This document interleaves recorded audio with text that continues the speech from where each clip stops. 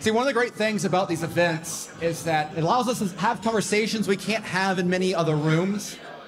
And I think it's amazing how many people have already talked to today that have talked about how they moved here in the Tampa area or Florida as a state, very recently. And so again, it's being in this room, I think in particular, with the ideas that are unique to the Institute. The fellowship, I think, is always one of the strengths of these events, and it's something you can never get from watching it online or something like that. So that's a pitch for everyone out there watching this on YouTube to make sure you make it out to Misa's event. So my name is Isto Bishop. I'm going to talk a little bit. When we were talking about this event, the Schraders asked to have some talks about entrepreneurship. And unfortunately, I'm not an entrepreneur. I've been a laborer. I've been a part of the laptop class for probably too long. My wife is an entrepreneur. She's a caterer. So I can't really speak about the entrepreneurial view of things, really. But I do want to offer what I think is a dynamic of really this global shift that's going on right now in the way that I think Florida provides some comparative advantages. And, I think what we're seeing right now is I think we all kind of feel it in our gut, right? There's something just not right with, the America, with the global economy, and I'm going to try to help identify why I think Florida might be a solution for getting to something that can provide some easiness in uneasy times. So I want to start by identifying one thinker, because I think that there's been a renewed interest in his work. It's James Burnham's The Managerial Revolution. And in this book, they published in 1941, he wrote about how he saw a new form of society. Sovereignty is localized in administrative bureaus. They proclaim the rules, make the law, issue the decrees. The shift from parliament to the bureau occurs in a global scale. The actual directing and administrative work of the bureaus is carried out by new men, a new type of men. It is specifically the managerial type.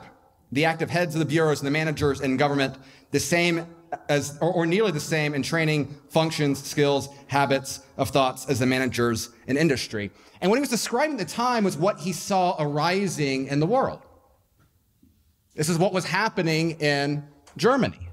This was what was happening in Russia, and this is what was happening in FDR's America. Now, the problem is that for James Burnham, he saw this as a good thing. Burnham's work celebrated this change. He thought that free market capitalism was dead. It would never recover from the Great Depression. It would never be able to provide housing and employment for everyone that needed it. And so he was celebrating the managerial revolution and made a lot of big predictions about what he thought was going to happen. And most of these predictions did not come true, right? It wasn't until they repealed much of the Great New Deal that we actually saw real economic gains. Germany lost to the Western world. And so Burnham's predictions were wrong. And yet his work still resonates today. And I think it's because he's describing something that is true now. And so the question is, what makes it true now when it wasn't back then? Rothbard commented as well on Burnham's work. This is actually from an article in 1993, referring to a work by Sam Francis, a book called Beautiful Losers. Francis himself inspired by Burnham's work. Burnham, writing The Managerial Revolution after leaving the Trotskyite movement in 1941, brilliantly saw the rising collectivism of the age, communism, Nazism, fascism, and the New Deal, as different manifestations of the same phenomenon, the takeover of power from private property owners by the new managerial elite. In short, the managers, the intellectuals, what he erred in, though, is that in short, the managers, the intellectuals, the PR men are hired hands. Often, of course, they are extremely influential. But they are only influential so long as their advice suits Big Daddy, the large corporate owners and financiers, the Rockefellers, the Goldmans, the Goldman Sachs, etc. So what he was identifying is that this new managerial elite was not going to have some sort of lofty ideology that was going to bring in new wisdom to the economy better guided, but that ultimately this would always serve a new powerful elite, the same as which has always existed. So if we're thinking about today, what kind of embodies this new managerial revolution, I think we can see it in Davos. We can see it in Klaus Schwab. And I think understanding his ideology on this take and what Florida and other states are doing to combat it can provide usefulness on how entrepreneurs can adjust to an economy increasingly controlled by this class of people and less by traditional property owners. So Schwab has been on this intellectual crusade for quite a while. He's written several books about it, and his main sort of project is promotion of what he calls stakeholder capitalism. And this, he contrasts it to two other forms of capitalism. State capitalism, which is largely dictated by the desires of the state, and shareholder capitalism, which is controlled by property owners, and he sees as being short-sighted, guided by petty profit. In contrast, stakeholder capitalism will be guided by a managerial elite. It will take into account long-range concerns, such as global warming and things like this, and then therefore can create sustainability and be less prone to the sort of crises that all of the very serious people would tell you is embodied within laissez-faire. But of course, these are simply fancy names for other ideologies, right? State capitalism, just socialism or communism, right? Shareholder capitalism is just capitalism, right? And that kind of makes stakeholder capitalism, well, goes with the German accent. Now, in Davos, sometimes people can say that we're making too big of a deal about the World Economic Forum. After all, it's true they don't have their own military force, right? They don't even have their security force outside of whatever they rent from Switzerland for the time of their very important delegates being there. The problem is, though, is that within attendance, and the people that parrot the ideology of men like Klaus Schwab are very influential people. Here, just highlighting a small group of them, we've got Brian T. Moynihan, who's the CEO of Bank of America. We have Larry Fink of BlackRock. We've got Ursula von der Leyen, who is the president of Europe, which is a nice title, nice gig if you can get it. We have John Kerry, who's been around the spectrum for a while. We've got Christine Lagarde, who's the president of the ECB. We've got Janet Yellen, who's making tax policy not only for the US, but hopefully for the world in her view. Right? He also had a nice gig at the Fed that paid quite well in between stints. These people have real power. And so the ideologies of Klaus Schwab are being, I think, effectively implemented around the world. And I often get asked the question, well, do you think this is, is this cynical? Are they true believers? I think for the most part, I think, if you saw John Kerry's remarks, right? He compared the people in the room as kind of extraterrestrial beings because they just care so much. They're on such a different plane than the rest of us just because they're so concerned about the ideas talked about in this room. Well, again, John Kerry referring to himself as a lizard person was not on my bingo card for 2023, but I'll take it. Now, one of the issues, of course, is the way this is affecting financial markets and capital markets. Ludwig von Mises is claimed to have said, when it was asked, what really distinguishes a capitalist economy, he said the stock market. And so, this, I think, is creating a very difficult dynamic, what happens when large funds that have so much influence over the boards of various companies through their asset management, when they become beholden to these ideologies. So Larry Fink, he's made it clear that he views SEG and DEI sort of grades on companies as just simply part of capitalism as usual. Climate risk is investment risk. He has promised a tectoral shift in capital, an increased acceleration of investments going to sustainably focused companies. And if you're on the outside of that, well, tough luck. Brian Moynihan, who though is simply the CEO of Bank of America, a very big bank, he also is part of one of the banking big panels with the World Economic Forum. This past event, he was leading the Stewarding Responsible Capitalism panel. And he identified that over 300 major banks are signatories of the UN's Principles for Responsible Banking, which represents almost half of the global banking industry. That's a lot of firepower. Ursula, though, is someone who I want to identify here. She is, marching in front of the European Guard. Even though she is a leader of a foreign country, it's important to understand that in many ways, the rules in Europe have a very big consequence to us here in the United States. After all, it is, the European regulators that Elon Musk has had to go grovel over. A lot of the big tech companies, their legal foundations for their policies are certainly not grounded in the Constitution. They are grounded within European understandings of free speech. And so the regulatory control the EU has a tremendous amount of impact on how these companies actually operate within the United States. Perhaps even more concerning is their efforts on food supply issues. The way that they were going to get us to eat the bugs is by strengthening their controls over European agriculture. Again, all of this has an impact here in the United States beyond simply what the president of Europe can do to the constituents of that continent. We are also seeing other domestic challenges on the financial front of this managerial class undermining capitalism as it was once known. Here we've seen the banking industry start discriminating specifically against industries. Not that long ago, early 2021, there was an attempt to have the comptroller create an equal banking environment to try to prevent this. Well, guess what? The Biden administration has stopped those rules from being implemented, which is them doubling down on policies of discrimination. We've also seen, once upon a time, the solution to this that libertarians had was, oh, well, we're going to have crypto take care of it, the blockchain. Remove everything in the blockchain. We don't need to worry about these archaic government regulations. Well, Caitlin Long, who's a great supporter of the Institute, a great Austrian, a truly heroic individual, she's been trying to get her Custodia Bank, which would be a full reserve bank. It's a really incredible project. She's been discriminated against by the Federal Reserve. They're depriving her of access that other institutions would get. And they're using the argument of safety and soundness for a full reserve bank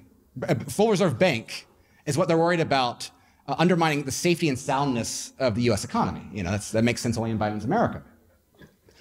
But this is a larger issue too. What we have right now is that it's a renewed during the Obama administration, there was something called Operation Choke Point, which was the way that they systemically pressured banking institutions to deplatform online gamblers.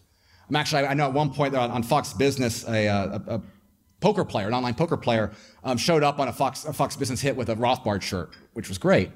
It actually pushed a lot of gambling companies into Bitcoin. Well, they're doing it now on crypto companies. And so again, we're seeing the administrative state, the managerial state, effectively and systemically phase out those entrepreneurs who have gotten in their way. And I think this poses a real challenge for us as libertarians. There's ways, obviously, that we can build businesses in our communities. But what happens when that eye of Sauron gets focused upon us for any reason? And of course, Canadian truckers can tell you exactly how that feels.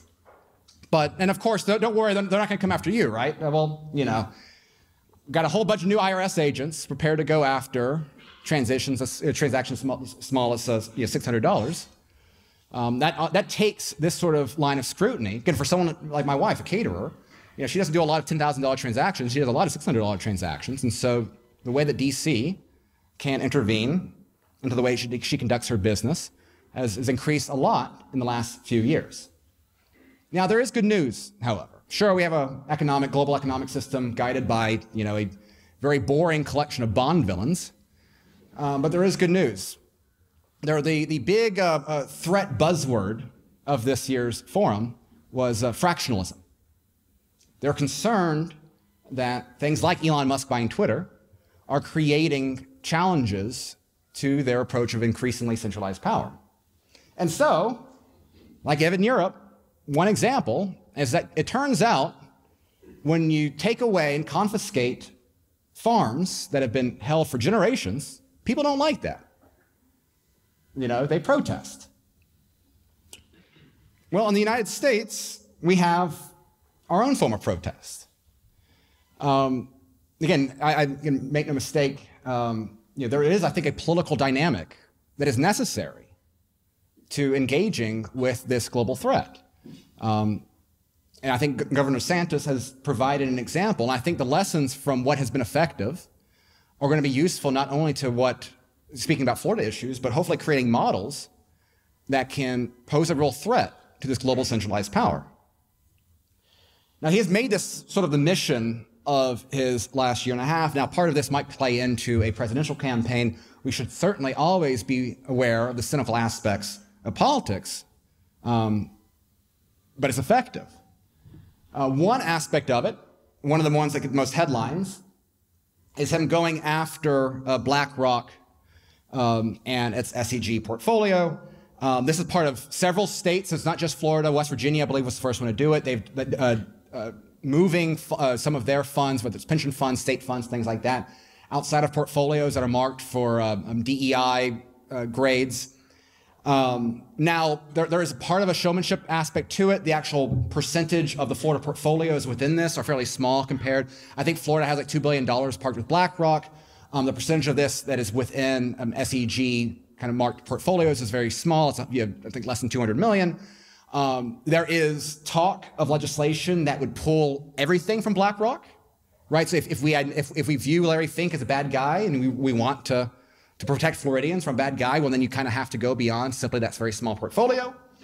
But this is at least a start, right? This is state governments utilizing funds that we even had taken from us. Let's not get too romantic a bit with it, but trying to make little chinks in the armor of this global managerial class. The problem is, though, is we need to understand there is a cost to this. One of the ways that BlackRock and these hedge fund managers are fighting back is arguing that basically one of the ways they're fighting back is that they're arguing, and there will be lawyers, a lot of billable hours in this, that these states are undermining their own fiduciary responsibilities. And this, again, creates a very real dynamic where there is a financial cost to going against the Great Reset. It's not simply, oh, we're going to prevent our funds from going into, the next Solyndra, right? And therefore, in the long run, where we get vindicated.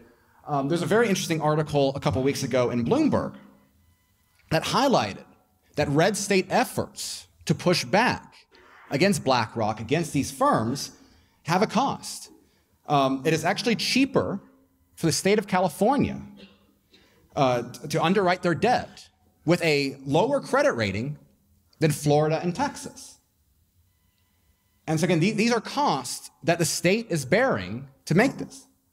I would argue, however, that they are necessary challenges, right? If you view that what we have right now is not simply market-driven actors, but rather people pursuing a specific agenda, then there might be a cost that goes beyond simply market efficiency.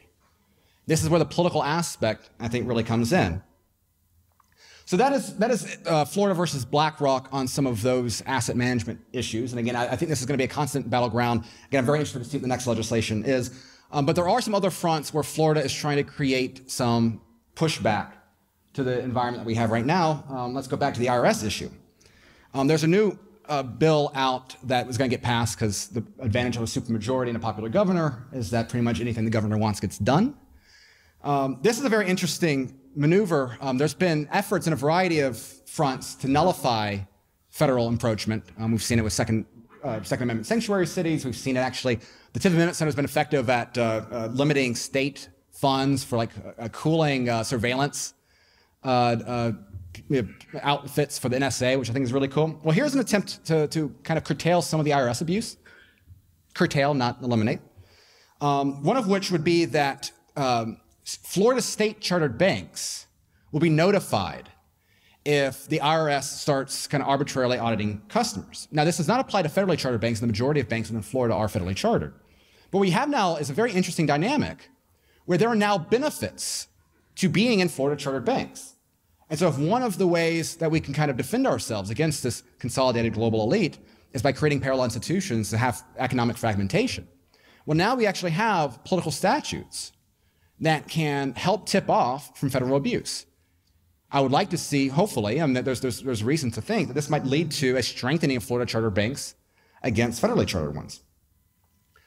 One of the most controversial aspects in libertarian circles of the way that Florida approached things has been its response to the civil rights state. I'm going to quote Rothbard again. He identified, and this is Rothbard, some of his most politically incorrect, so consider that as a trigger warning. But he identified the way that effectively the civil rights apparatus. The transition from a property rights environment to a civil rights dynamic has created a very much a patronized class that the left has been able to use to gradually expand its power. Government has been used to create a phony set of rights for every designated victim group under the sun, to be used to dominate and exploit the rest of us for the special gains of these casted groups.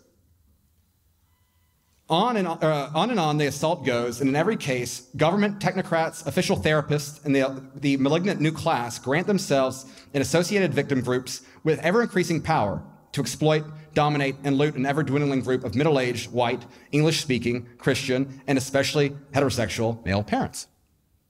Again, I think this is exactly, I think a lot of people are seeing this play out in our day-to-day life. Well, what DeSantis has done, though, is he's kind of flipped this dynamic on its head by advocating for essentially civil rights protections on our own, or on constituencies that look to DeSantis for help. We saw this with the unvaccinated, right, where he prevented private discrimination from employment. Those restrictions are actually going to be, I think, further strengthened this time around. There are still some issues with contract work. We saw it with preventing vaccine passports, which Florida doing that was a major issue, created a major dynamic globally, right? So its impact was felt beyond our own state borders. Did it with mask mandates within private businesses. And so there were appropriate, very sound concerns from libertarians, right? This is an infringement upon property rights. This is an infringement upon the right to association. And this is all true. What it is, though, is that it created a dynamic where those that went against the narrative of the regime were the ones benefiting from these strengthened civil rights protections. Now, the ideal, the libertarian approach would be to eliminate all civil rights protections entirely. You know, that would restore property rights. But I think in the short term, so long as we're living in this manipulated environment, we're seeing the gains that DeSantis has made. And this is an address that he made at the National Conservative Conference. In particular here, he was talking about civil rights discrimination against conservatives. And of course, we've now seen it play out. Of course, these decisions, in spite of how much we might have read in Reason Magazine and elsewhere, that banning Alex Jones was simply the market at work, it turns out the discrimination policies of big tech were being directed, explicitly by the Biden administration, or Biden's campaign, or the FBI, or other bad actors. Another aspect of the civil rights sort of lens that DeSantis is using, is playing out, is within his attacks on CRT, wokeism. Florida's where woke goes to die is his bumper sticker, right? And one of the people that have been one of his kind of chief generals in this is Chris Rufo of the Manhattan Institute. And so part of the legislation that Chris Rufo has kind of been the face of in Florida is banned CRT within public education. He's actually banned CRT within private trainings. So if you're a business in Florida, right now there's a court federal pause. Maybe that's why he's looking at going to Washington probably. But there is a pause in, if you want to, make your employee read white fragility, this legislation would stop that. Again, an infringement upon property rights, yes, but, is doing so in an opposite direction the way they're usually particularly used. What I'm most excited about, though, and I think the aspect that could lead the biggest payoff here in Florida and really help create the true defense that we need from the ideology of this managerial class, is what's going on down the street at New College in Sarasota. Now, for those who may not be aware, it's a very small college. New College is one of the most left-wing universities in the country. In the 1970s, actually became an official state college. There's, I think, like 600-something students. They have open drug use. They don't wear shoes going to class. I had one friend from my high school graduation that went there. He is now a her, right? This is what this school is. Well, it's also a state university. And as a state university, the governor gets to appoint the board of trustees for that state university. And so he appointed a majority of New College's state board. One of those is Chris Rufo. And so what you have right now is the school president was immediately fired. He was replaced by Richard Corcoran, who was the former Secretary of Education here. He's the person that every Florida teacher union rep, cut your curses before they go to bed. If you're going to hire someone as counterinsurgency, that's who you do it. He contrasts, I think, quite well to former Senator Ben Sasse, who was put in Gainesville, not quite the same sort of warrior in that point, maybe might as good as they could have done in Gainesville at that time.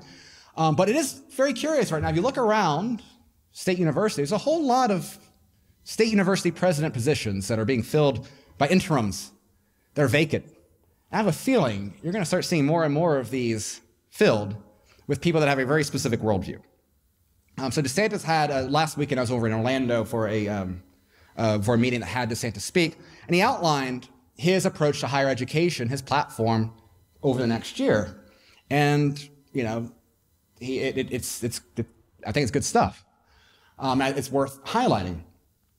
First and foremost is they are auditing every single DEI, diversity, equity, and inclusion program that these universities are supporting.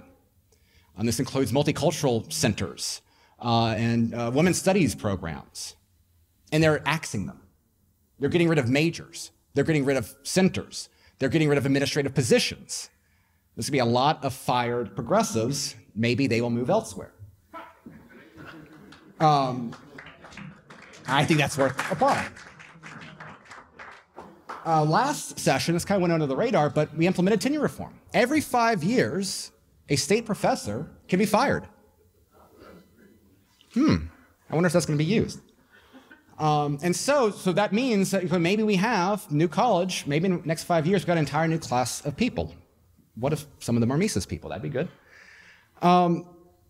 You also have, he actively talked about how one of the issues that they have is that, you have these red states, they create these research centers, we're going to study the classics, we're going to study the founding documents, and the problem is that the faculty they bring on to staff these centers go through the traditional faculty hiring process, and so therefore the ideological viewpoints of the current faculty end up being a filter by which they consider new candidates for these positions.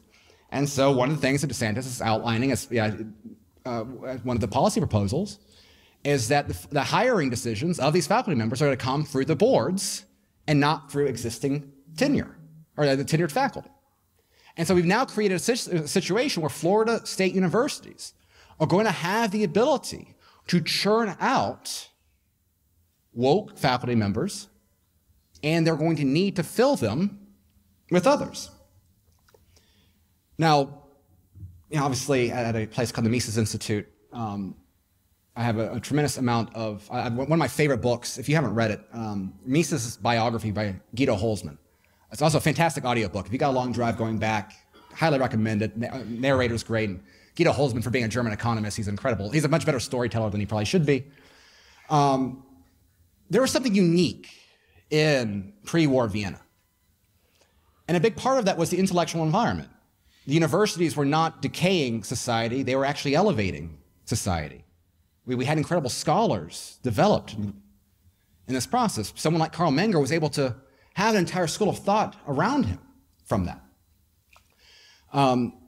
If we can create a similar intellectual environment within Florida, if we can double, triple, quadruple, if we can create the amount of Mises Institute style faculty within the state, if we can create entire Austrian economic programs within the state, that creates an intellectual environment that will outlast any politician.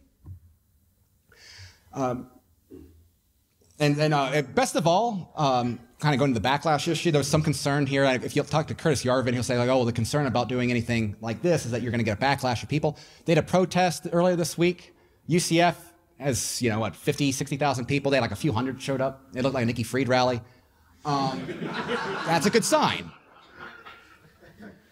So when we think about Florida going forward, what's important is that we're about to come in. I don't know if you saw it a couple weeks ago. George Soros kind of gave his ideal state of the next couple of years, and what he wants is a DeSantis to beat a Trump in a presidential race, for Trump to run third party, which would divide the Republican Party, empower the Democrats again, force the Republican Party to once again neuter itself, yada yada. This is a very real possibility.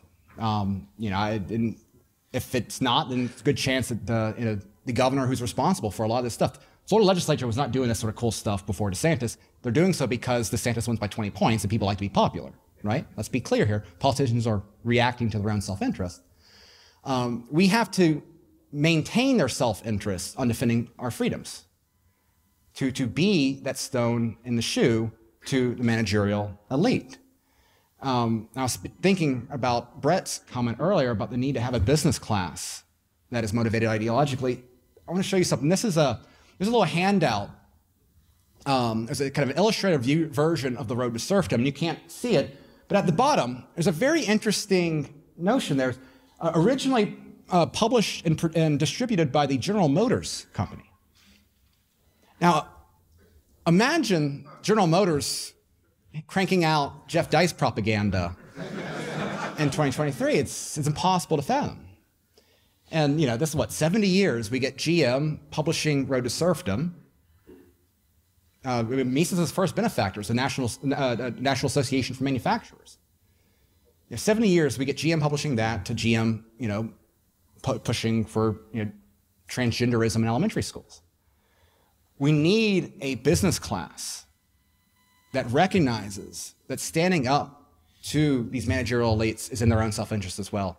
We need a Florida that can maintain its own culture intellectually, spiritually, and politically, that is equipped to deal with the enemies ahead. And thank you all for being in this room, for being a part of this. And hopefully the Mises Institute on the intellectual side will continue to play a foundation, an asset in that continuing battle. Thank you very much.